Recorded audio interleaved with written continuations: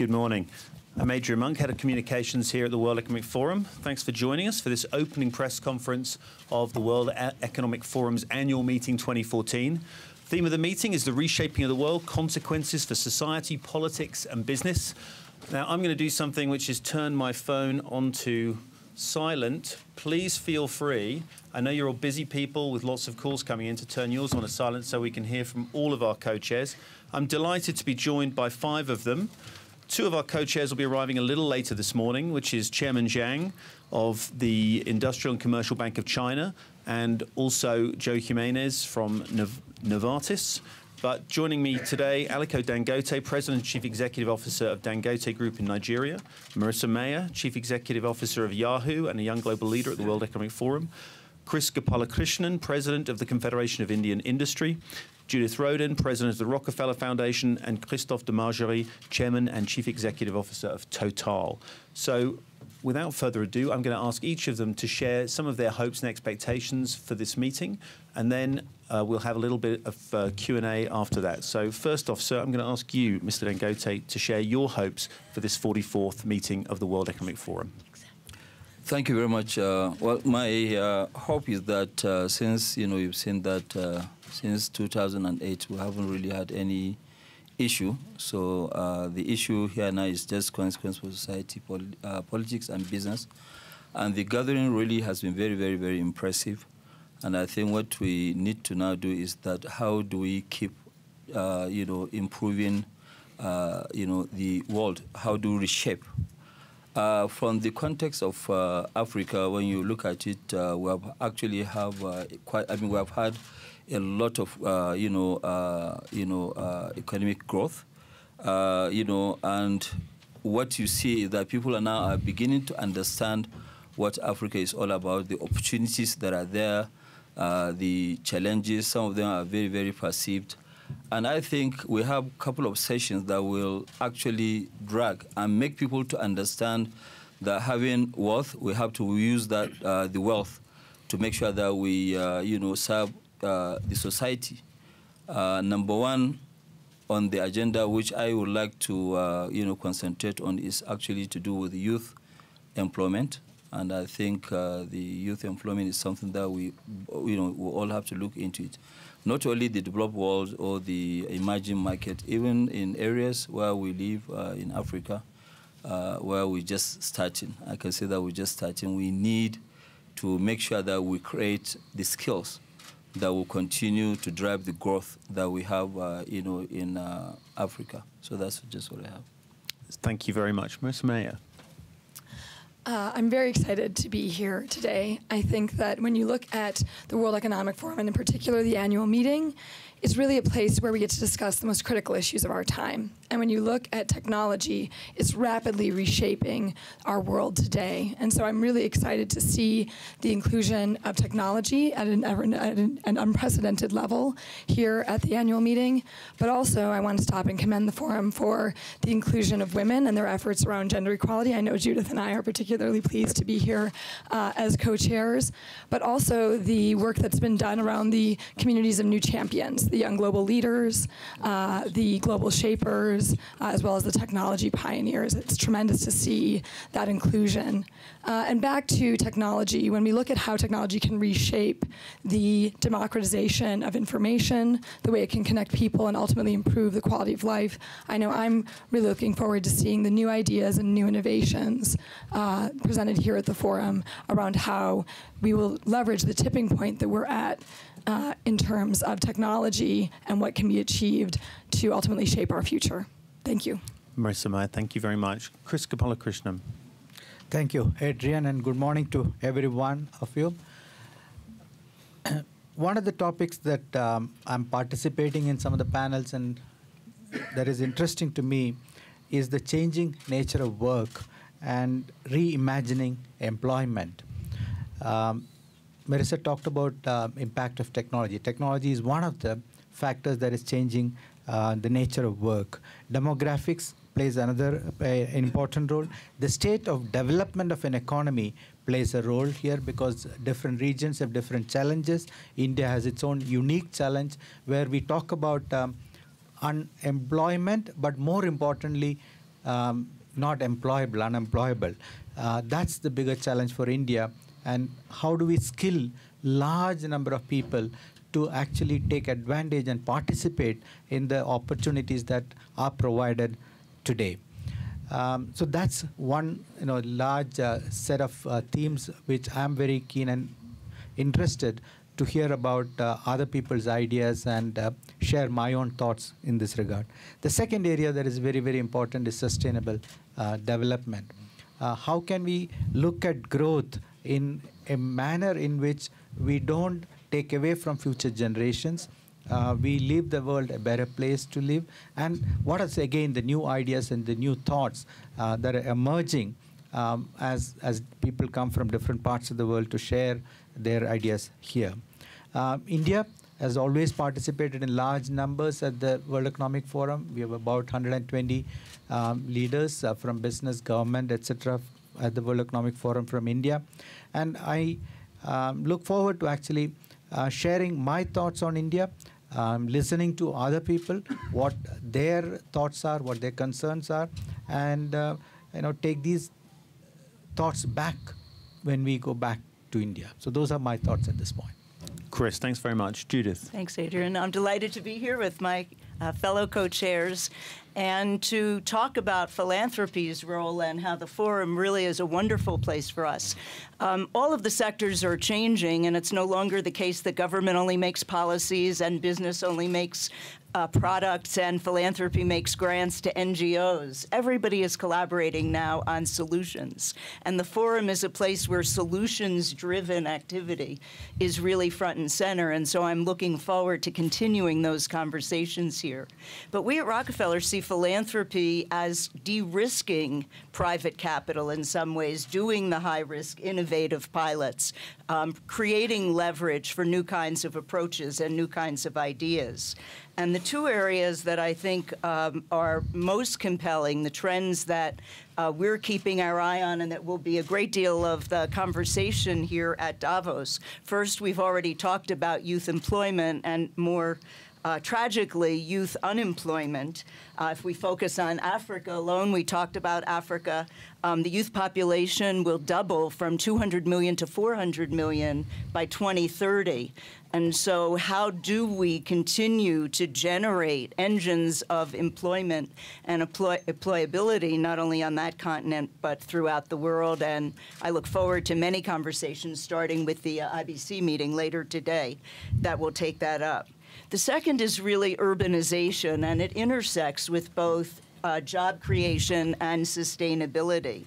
Most of the urban growth we're seeing around the world is taking place on fragile ecologies, on fragile coastlines, places where the impact of climate change is already coming to bear, and we're all seeing those effects. Large coastal cities, many of them in growing middle-income nations, could have a combined annual loss, it's predicted, of about $1 trillion from these events by mid-century. So how do we reframe the narrative from focusing on these crises and looking only at humanitarian aid to really thinking about building, both within our coastlines, within our cities, and within our economies, resilience that allows us to rebound more quickly and more effectively from many of these shocks and stresses, and in the process of building resilience to create a resilience dividend that really allows not only safer and more effective rebound, but structurally allows economic growth and job creation. So those are the kinds of conversations that I'm looking forward to contributing to and learning from during the several days of the forum's meetings. Thank you. Judith, thanks very much. Christophe de Margerie.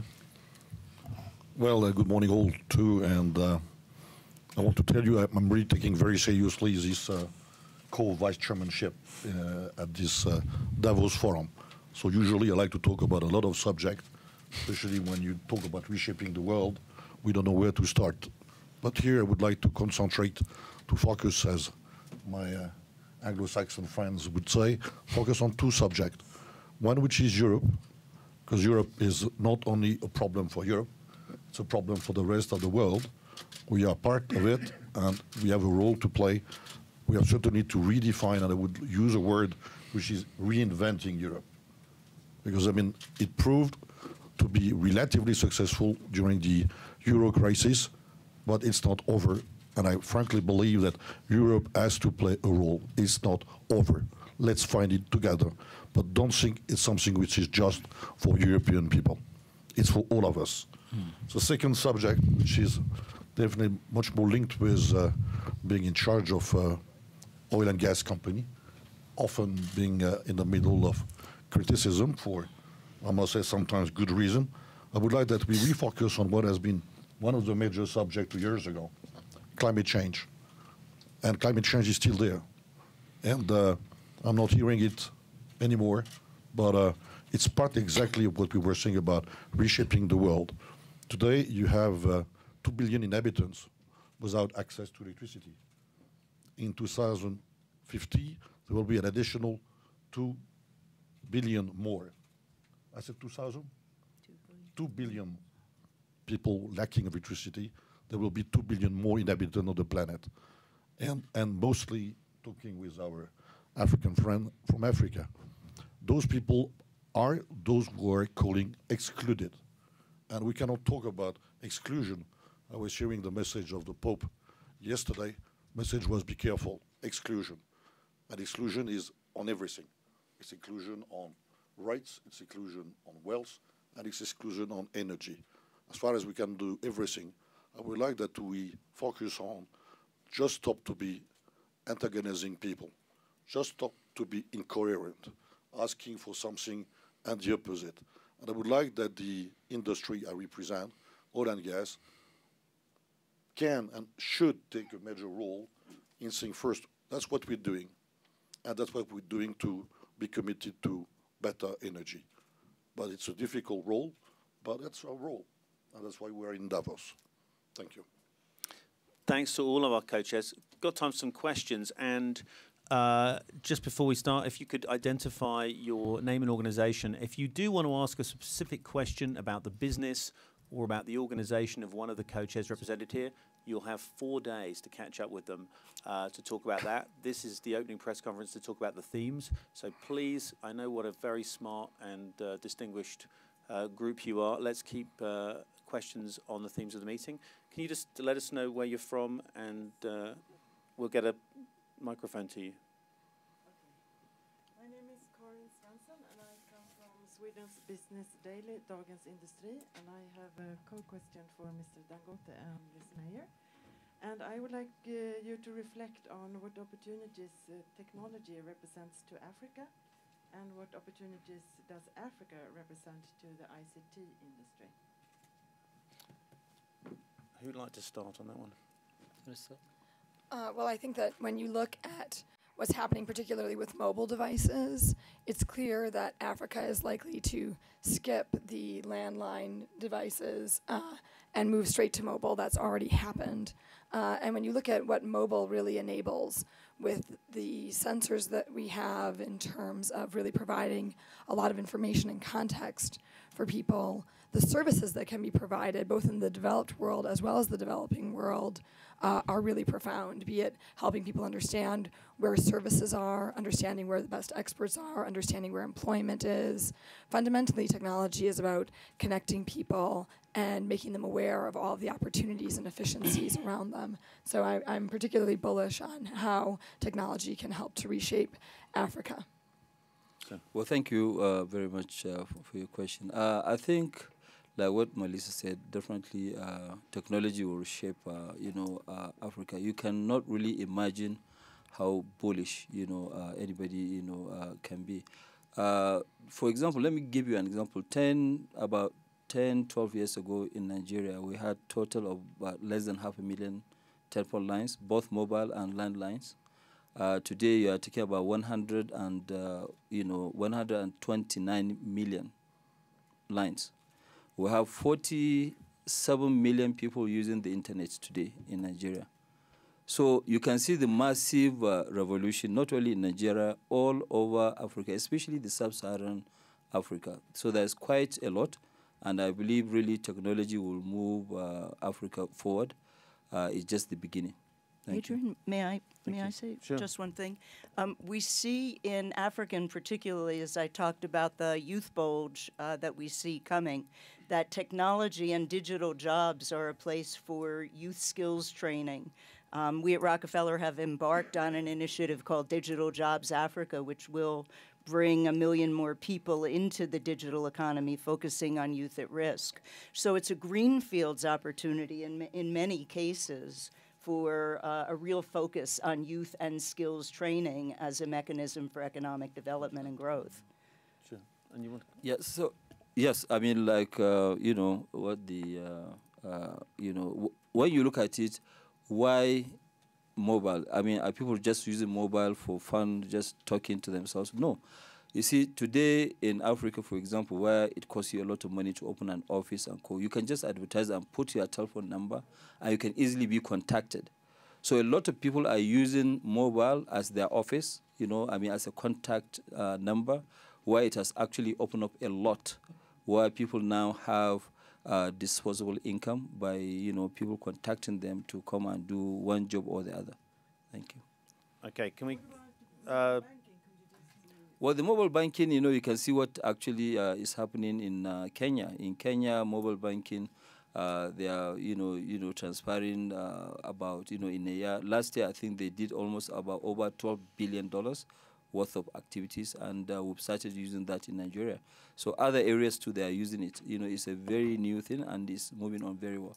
Great. Just so we can get around the number of hands raised, can we, quick gentleman at the front, and then 2 ladies in that row. And then gentleman there, we'll do 3, and then we'll do another batch of 3 if we can. Okay, Paul Carroll from Reuters. First question on technology, specifically cybersecurity. How concerned are you all about that, particularly in light of the data breach at Target Corporation and the theft of credit card details?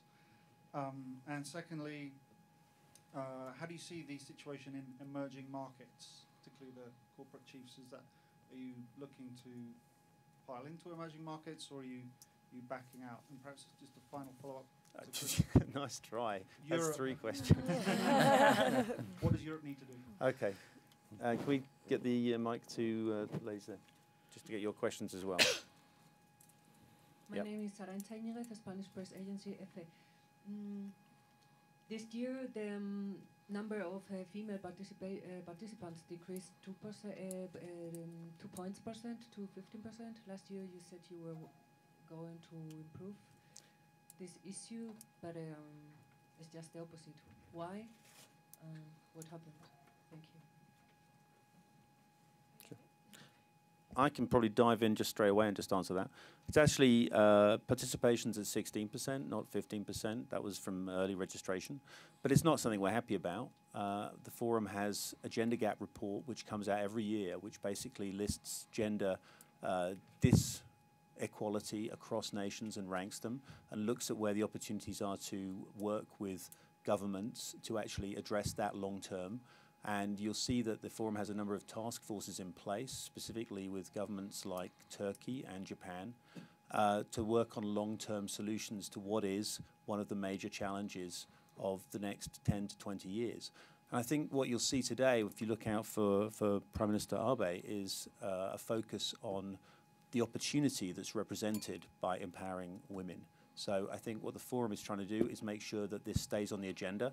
If you look at women's representation in global leadership, very small fluctuations in leaderships of big organizations and big businesses can make a lot of difference to those very small numbers. But we're not interested in the optics of this meeting. We want to share the information, but what we really want to do is address the long-term issues. And Sadia Zahidi, who heads up that gender gap program and works with those governments, has been doing a lot of work. And I think at this meeting you'll hear more about the commitments from major governments to make the kind of changes that will really move the dial on not participation at this annual meeting, but real participation in real organizations through the world. So thanks for asking that. Lady next door. Hello, this is Tatiana Benza from W Radio and Frisa Group. I had a question for Marissa Mayer. You were talking about the positive impact of internet in democratization of the information, but also in the last part of last year, we were seeing maybe negative impact with surveillance and spying revelations. What are your thoughts about it, and what can be done to balance a little bit? Okay, aware of the time constraints, I'm going to just ask each of the panelists just to address those issues. Really, if I can join those together about cybersecurity and trust, and also about emerging market opportunities. And I'm sure Christophe will want to come in at the end on addressing the Europe issue that Paul raised. So actually, we'll reverse the order, shall we, and give Christophe a chance to come in first. Christophe, do you want to begin us? I have always my chance. Thank you. Well, it's not the easiest one, this question about Europe. I was on purpose using the word reinventing. First, we have elections coming in May, so it is the right time. And my first worry, all of us, is how many people are going to come to vote. That's be very important. And then if they vote against, what's going to be the future? Because democracy is, you have to accept that those voting says no. And if they says no, how you continue? And we will have to continue, even if we will get this answer, which might be possibly no. So what can we do? I would have just don't take it as being provocative, but I think Europe should be reconsidered as an emerging country. Well, the same way we always talk about emerging countries as being BRICS, we never say anything about Africa. I mean, Africa is made today one of the biggest, if you can consider 53 countries as a state, is one emerging country. Europe has to be, in one way, added additional skills, go back to competitiveness. Today we are just trying to fight against those who are doing sometimes the same product at a cheaper cost. We cannot compete like this.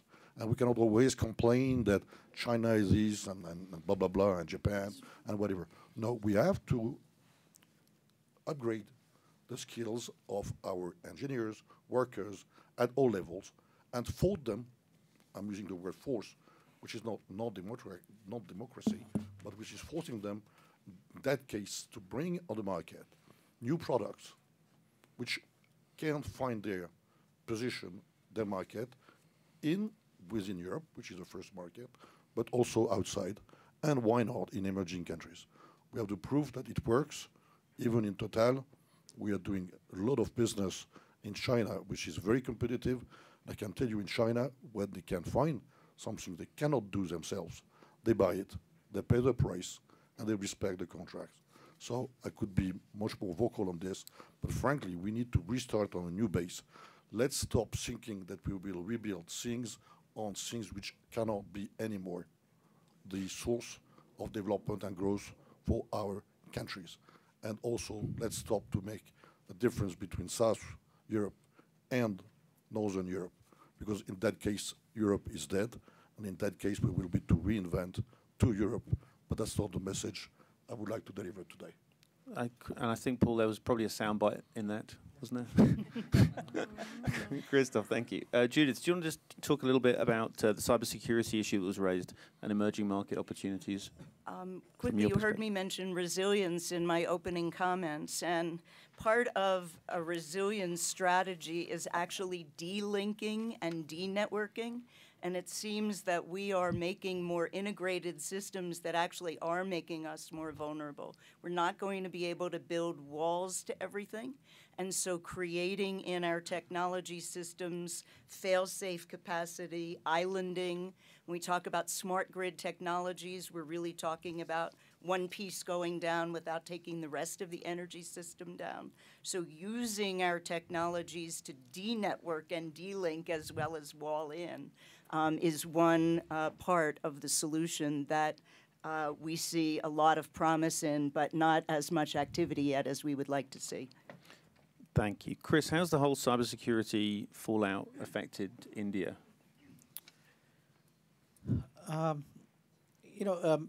We have to look at this differently. Innovation is always ahead of the loss of the state and things like that. And today, the capability that technology provides has, far exceeded our understanding of what should be and how should be managed and govern this. I believe that laws will be created, new equilibrium will be reached between the state, the business, the citizen, because of the nature of technology. If you flip it the other way around, the power in the hands of the individual is unprecedented. No time in the history of the world can you actually tape something and upload onto the internet, and millions and billions of people can download it and hear your voice, see what you want to say, without any state being able to stop it, actually.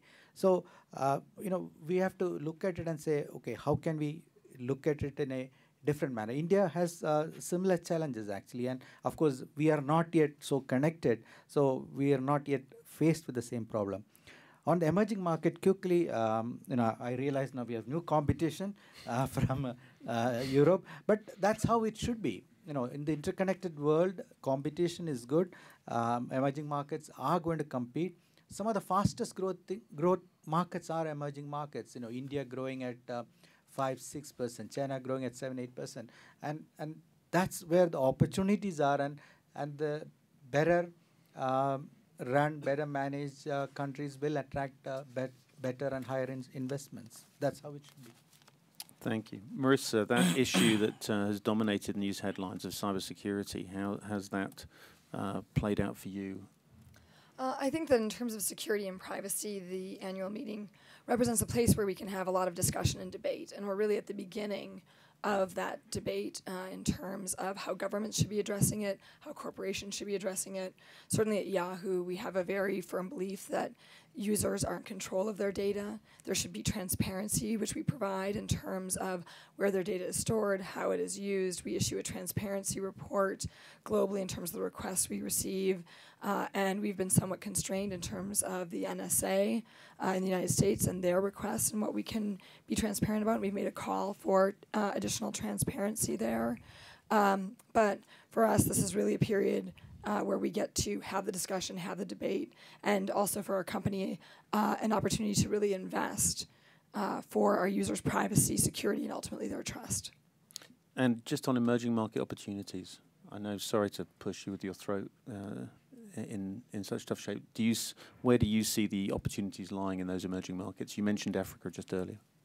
I think that there's tremendous opportunities, and we see them all over the world. When I look at what we are achieving in terms of communicating and allowing people to communicate and connect to each other in the Middle East, in Indonesia, we see unprecedented numbers of people coming online, using mobile technology, and really getting the benefit of all of the different contexts and applications that are available to them. Thank you. Aliko, Dangote, what's your view on those two issues of cybersecurity and the emerging market opportunities that face us? Well, I think there are quite a lot of opportunities, but it's like what Marissa said that, obviously if they have to respect people's privacy, obviously if there's no privacy, then definitely the future of, ICT will be a little bit doubtful. I personally believe that, going back to looking at emerging markets, Africa, the opportunities are enormous. It's just that we have not actually, even started. Actually, I was telling a friend of mine when I came through, Geneva, and I was telling him that, I am imagining that in the next, 10 years, you are not even going to have any immigration officer at most of the airports in Europe. Maybe you just go and scan your passport and walk through. I think that's what I'm looking forward to. Thank you. Thank you. Thanks to all of our co-chairs. We're out of time. They all have sessions to go to. You probably do too. Thanks to all of you, and I wish everyone a very successful and interesting 44th annual meeting. Thank you. Thank you.